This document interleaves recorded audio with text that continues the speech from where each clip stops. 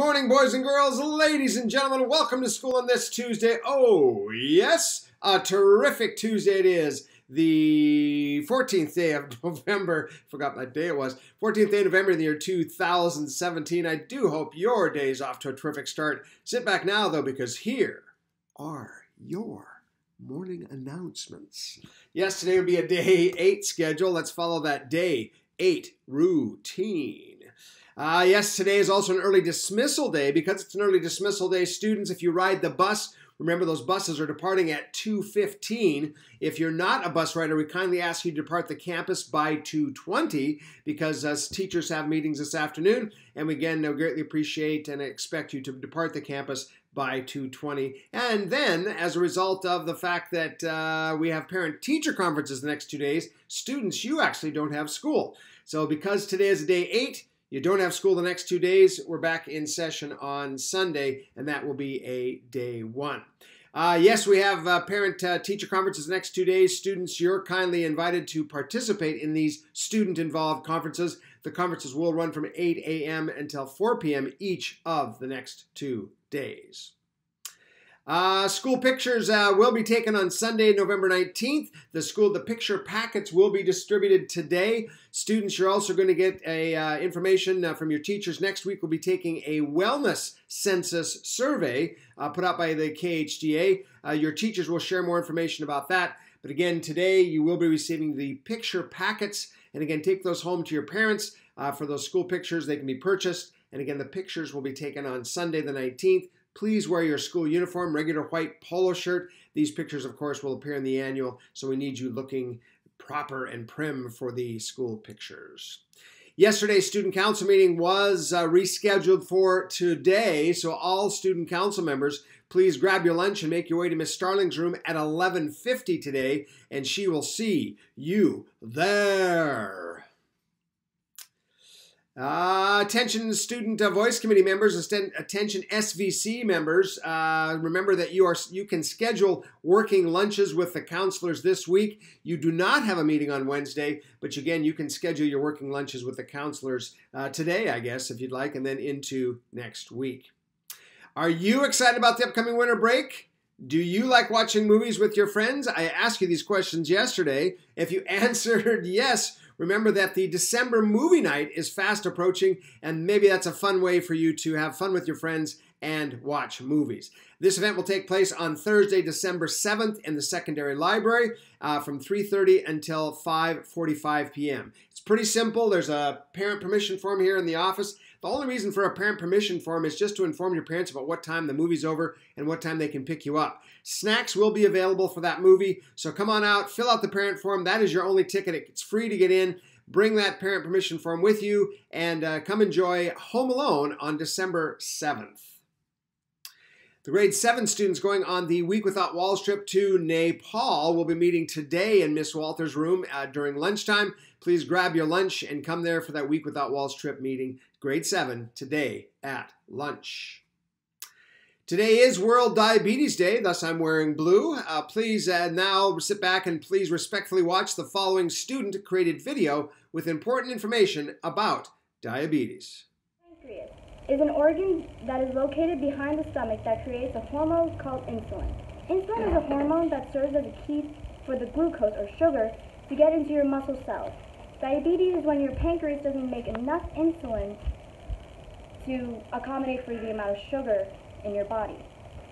Sometimes the pancreas makes the normal amount of insulin, but the body doesn't respond to it like it should. Type 1 diabetes is when the body attacks the pancreas, which produces insulin, and can only be treated with insulin. Insulin is the hormone that breaks down sugars in your body. There's no way to cure it, but there's a way to slow it down and stop it.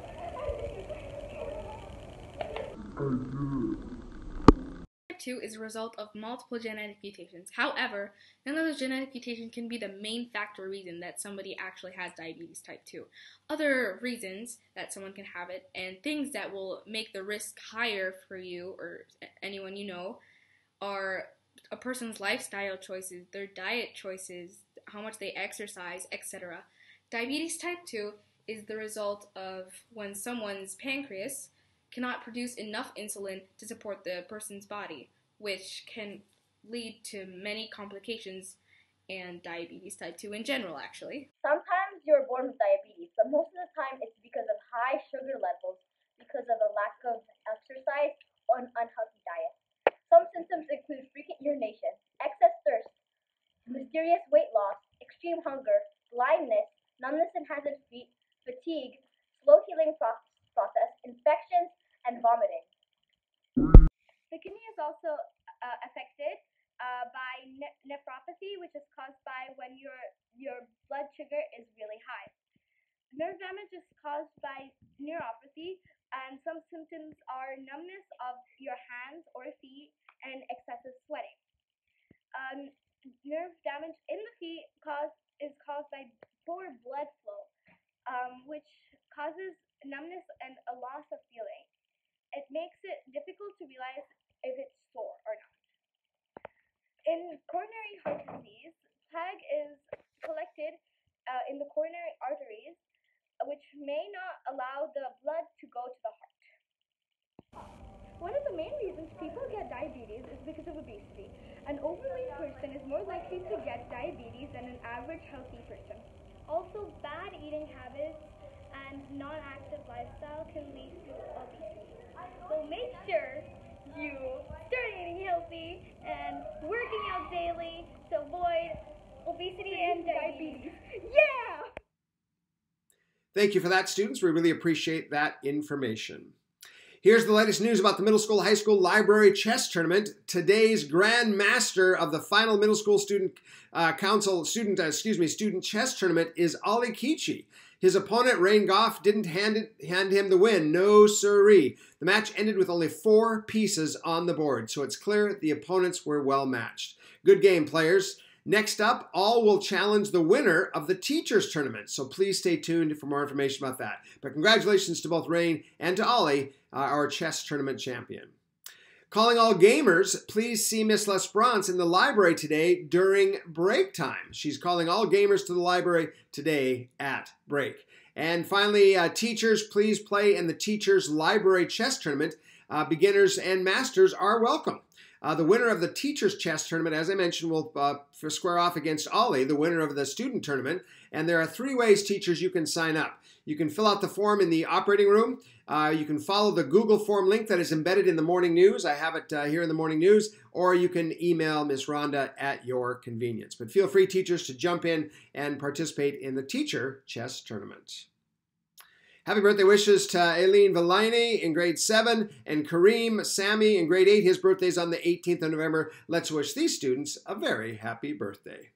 Happy birthday to you. Happy birthday to you. Happy birthday, dear Aileen and Kareem. Happy birthday to you. Happy birthday, students. That's all I have for today. Please take good care. Have a terrific Tuesday. We will talk with you later.